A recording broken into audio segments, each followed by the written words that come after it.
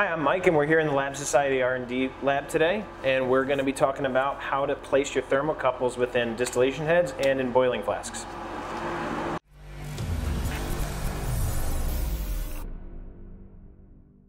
So first we're going to do height-based thermocouple placement inside of a standard distillation head. So it's going to be kind of hard to see because our heads are silvered, but essentially right now I've already got my thermocouple greased and put into the head, and we can see that we have the vapor outlet over here to the right, and this is the approximate height of it inside of the head. Just about an inch underneath the Lab Society logo. So what I'm going to do is I'm going to go ahead and grab my thermocouple, and a little shortcut makes it easier to assemble these things is actually to slip the cap over first, and then the lubricated O-ring so that it's already in place. And then I can go ahead and slide this carefully in my head. If my thermocouple is bent, I want to make sure to straighten it out. We're going to make sure that we have a nice seal. Cool. And then we're going to want to line up the bottom of that thermocouple adapter with the vapor outlet so that we are measuring the temperature of any constituents that are condensing in our outlet over here.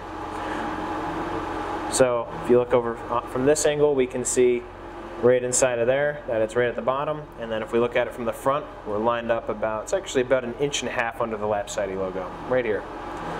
So that's the proper placement for your thermocouple inside of your distillation head. So we also have our high efficiency distillation heads. They're a little bit different. We're going to have two different places for thermocouple placement. We can either go in through the top of the head and measure straight on top of the tube, or we can measure from the side. I usually prefer to put a closed thermocouple adapter, otherwise known as a thermal well, in the top of the head to increase my reflux ratio and rejection. And then I like to use a fixed thermocouple adapter for the side. And I always want to grease my joints. For this application, I'm not greasing them just so I can show you guys where everything is. So this one is a little different. I'm going to want to actually pre-bend before I put my thermocouple into the head. So I'm going to go ahead and do that, and then I'm going to put a slight bend on this.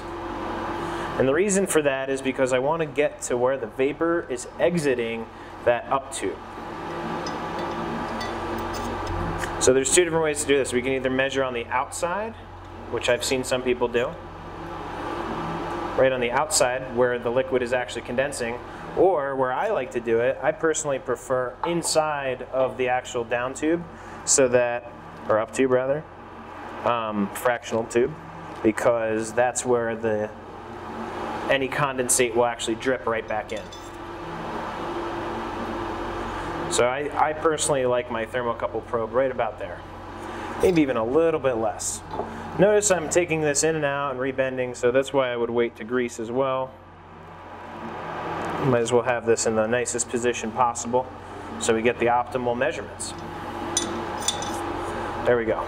That is precisely where I like to have my thermocouple adapter in a high efficiency distillation head. Right where the vapor is going to start exiting the fractional column, and above and in the fractional column, so that again the reflux will drip right back in. So now I have 2 points of reflux ratio. The last place we're going to show you how to put your thermocouple adapter into is into the actual boiling flask itself, to avoid hitting the stir bar, as well as making sure that we're as deep in the solution as we can. So I'm going to go ahead and fill this with some water real quick. Okay, so now I've got some water in here.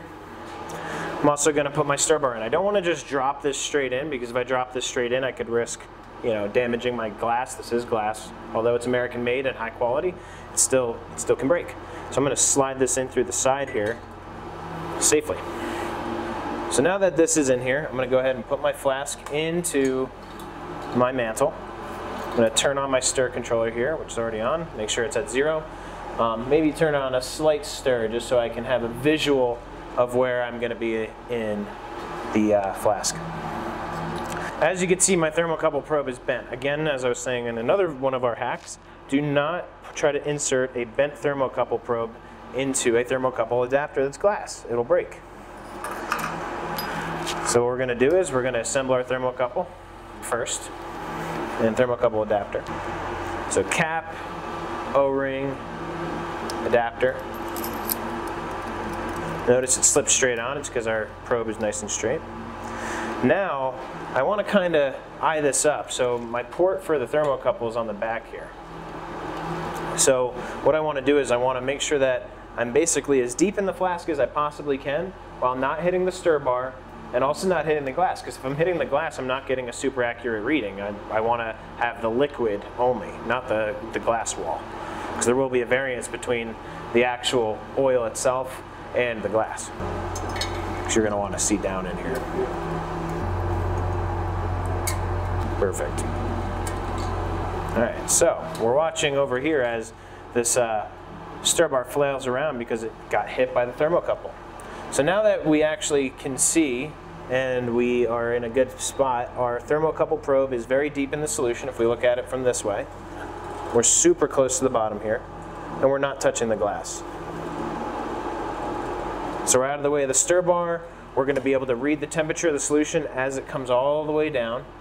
So as we boil out and we're making our distillate, we'll be able to read that temperature even when we're at super low volume levels. And we will make sure that we don't have the stir bar screw up our reaction. So we can see even if we rip it up and go really fast, it's not going to hit that thermocouple probe. And we're nice and deep. The key to that, again, is the bend. We want to make sure that we bend that at the right angle. Our new manuals will be explaining this quite well as well. So thank you very much for watching. That's our Hump Day hack for this week.